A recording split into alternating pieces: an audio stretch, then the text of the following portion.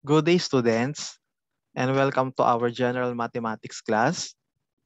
Today, we will be discussing the following topics: intercepts, zeros, and asymptotes of exponential functions, solving real-life problems involving exponential functions, equations, and inequalities.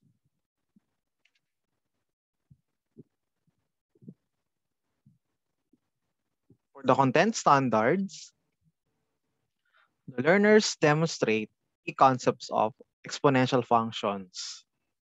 Performance standard. The learners are able to apply the concepts of exponential functions to formulate and solve real-life problems with precision and accuracy. Learning competencies. After the session, students are expected to determine the intercepts, zeros, and asymptotes of an exponential function and solve problems involving exponential functions, equations, and inequalities. Lesson 4. Intercepts, zeros, and asymptotes of exponential functions. The x-intercept is a point at which the graph crosses the x-axis. The y value is always at 0. The y-intercept is a point at which the graph crosses the y-axis. The x value is always at 0. The 0 of an exponential function refers to the value of the independent variable x that makes the function 0. The asymptote is a line that a curve approaches arbitrarily closely.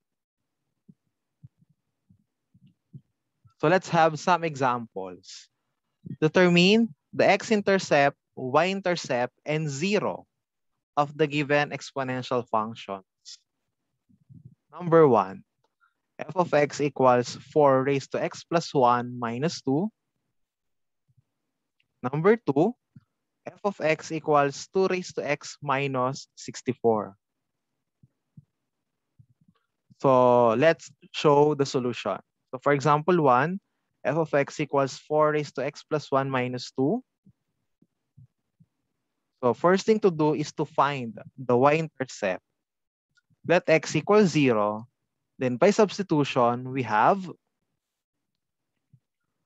y equals 4 raised to 0 plus 1 minus 2. So in the first step, so we have to substitute 0 to x. So ito na yung magiging itsura niya after replacing 0 doon sa x.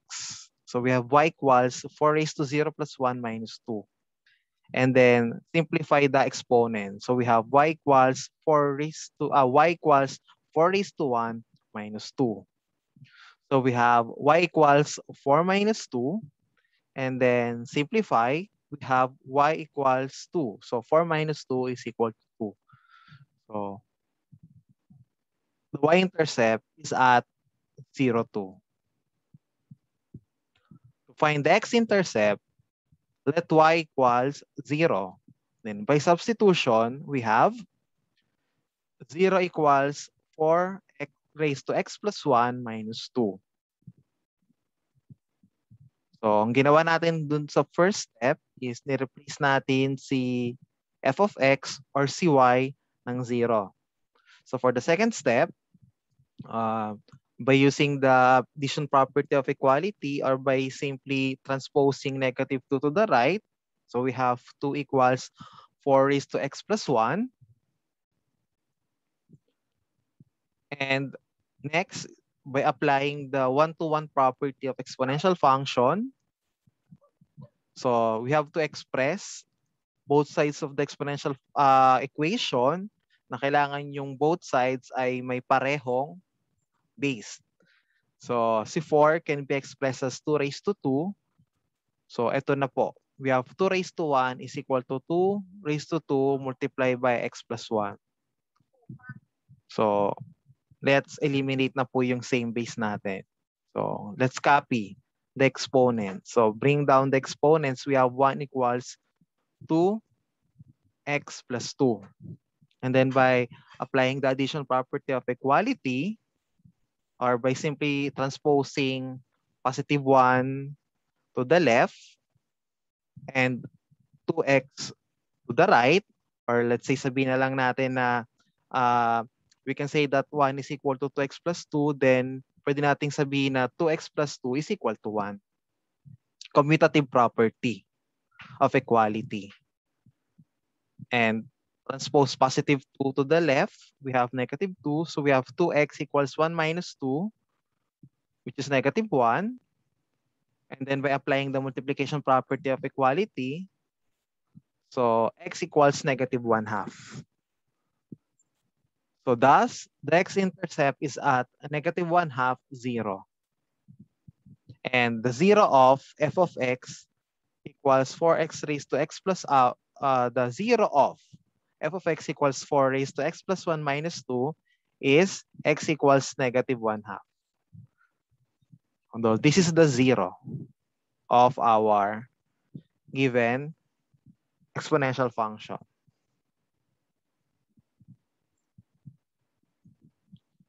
Next, for example, number 2, we have f of x equals 2 raised to x minus 64. So for the solution, to find the y-intercept, let x equal 0. Then by substitution, we have y equals 2 raised to 0 minus 64. So replace x by 0 po. Then simplify. So we have y equals 1 minus 64. So di ba, if a number is raised to 0, yan ay equal to 1. And then simplify natin, 1 minus 64, we have y equals negative 63. So therefore, the y-intercept is at 0, negative 63. And for the x-intercept, that y equals 0, then by substitution, we have 0 equals 2 raised to x minus 64.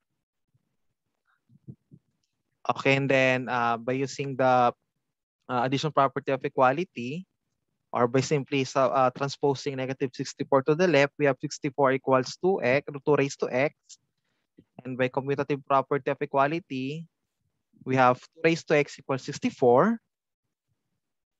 And then by applying the one-to-one property of exponential function, di ba, kailangan left and right sides of the equation, kailangan ma-express natin sa parehong base.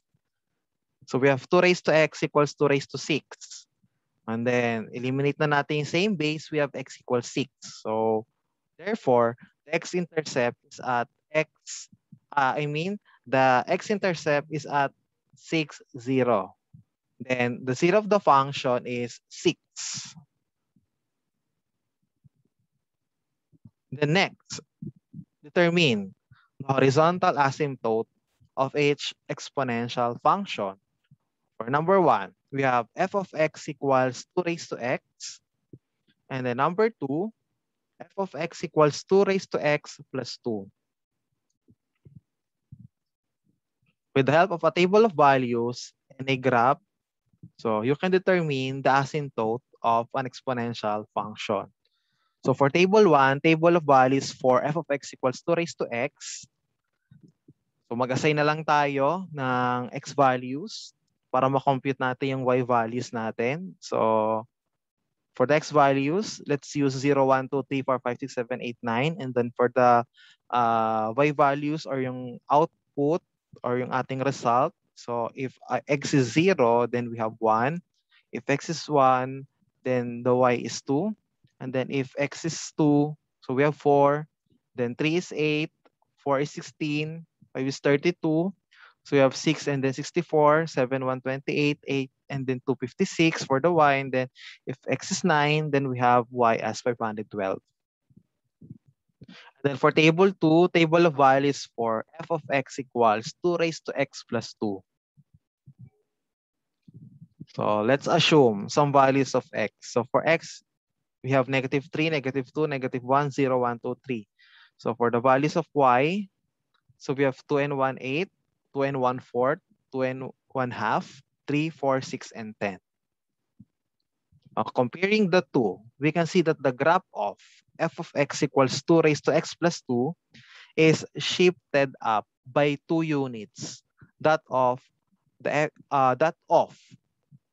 f of x equals 2 raised to x on the graph. So here's the graph. For the figure 1, the asymptote of f of x equals 2x, 2 raised to x, and f of x equals 2 raised to x plus 2. So as you can see, we have y equals 2 and then y equals 0. So from the graph, you can see that the horizontal asymptote of f of x equals 2 raised to x is y equals 0, while the horizontal asymptote of f of x equals 2 raised to x plus 2 is y equals 2. And for the lesson 5, solving real-life problems involving exponential functions, equations, and inequalities. Exponential growth and decay are the common applications of the exponential functions. The population growth is modeled by an exponential function, which includes the growth of investment under compound interest, the increase in the number of bacteria as time passes by, and a lot more. So for example, number 1, so let's have some examples. So for example, number 1, Daniel deposited 5,000 pesos in an account that offers 6% interest compounded semi-annually. How much money is in his account at the end of 3 years? The formula for compound interest is A equals P multiplied by 1 plus R over N raised to NT, where A is the final amount, P is the principal or the initial amount, R is the interest rate, N is the number of times interest is compounded in 1 year, and T is the number of years.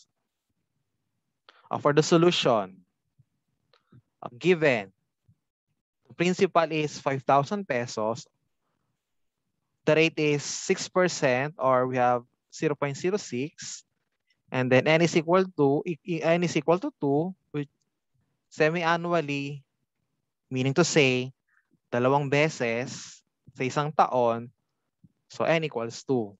And then t is equal to 3, so we have to find a.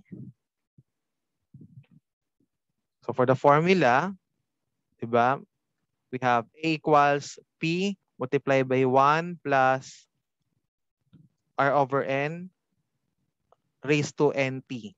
So substitute lang natin lahat ng values sa ating formula. We have a equals 5,000 multiplied by 1 plus 0.06 divided by 2. Then raise natin by 2 times 3.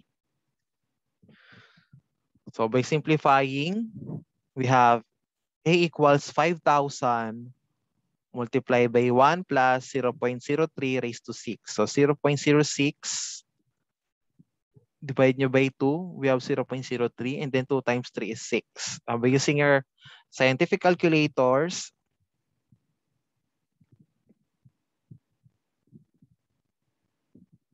so we have a equals 5,000. Ito pala, simplify pala muna natin. So we have 1 plus 0.03, we have 1.03. And using our calculators, we have a equals 5,000. So kung titignan natin, 1.03 raise natin sa 6. So that is 1.194. So multiply. So we have a equals 5,970 and 26. So therefore, after 3 years, the amount of money in Daniel's account is 5,000 peso, 5,970 pesos and 26 centavos. And then let's proceed to number 2. A certain bacteria, given favorable growth conditions, grow continuously at a rate of 5.4% a day. Find the bacterial population after 24 hours if the initial population was 500 bacteria. When you read a problem that suggests growth continuously, you should be thinking continuously compounded growth formula. For this situation, the formula is A equals P sub 0 E raised to RT, where A is equal to the population after a certain period, P sub 0 is the initial production, R is the rate of change, which is growth rate, but sometimes it is called decay rate. And then T is the time. So growth decay rates in context might be measured in minutes, hours, days, and etc. For the solution, given we have P is 500, R is 5.4% or 0.054, and T is 1 day. Find A. So note, 24 hours is converted to 1 day because the growth rate was expressed in terms of a given percentage per day. For the formula, ito yung gagamitin natin. As mentioned dun sa previous slide, then yung lahat ng given natin na values must be substituted dun sa formula. So we have A equals 500E raised to 0.54 times 1. So let's use your calculator, scientific calculators. So input nyo lang yan sa ating calculator. Then we have A equals 527.74.